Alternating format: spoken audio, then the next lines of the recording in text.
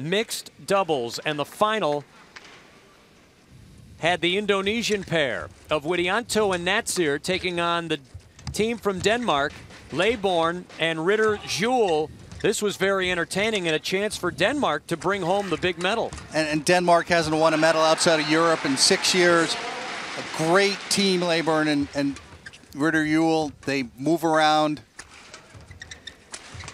Look at the smashing, and look where he smashed it right there for the win. And the great celebration at Bayagali Stadium. The fans treated to tremendous mixed doubles final action. Thomas Leybourne, Camilla Ritter Juul. They have the gold, and to the victors go the spoils. And the More rackets. on the way.